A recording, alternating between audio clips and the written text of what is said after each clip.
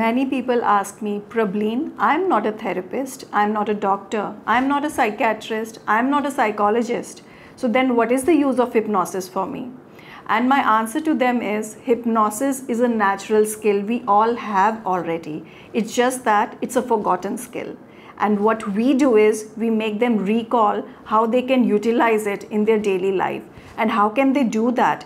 During their conversations, hypnosis is not only limited to making a person to lie down on the couch, making him to get to a deeper sleep, and then saying out some instructions.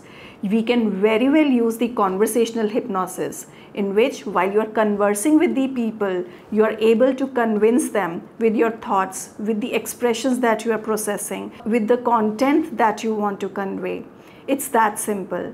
So in case if you feel that someone or people are not able to understand what you are trying to convey to them in your presentation skills, in your review meetings, in any of the client meetings as well, then I feel and I'm sure that hypnosis is the skill that you must learn, and specifically the conversational hypnosis and the self-hypnosis, because you are also a human being by God's grace.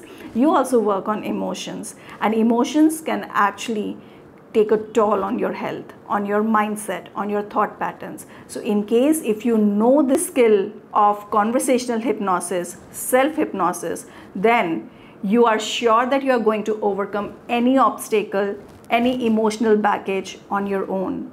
So are you game for it? I'm sure you are. Join Personal Mastery's Hypnotherapy Certified course, which is globally accredited, and become a world-class hypnotist.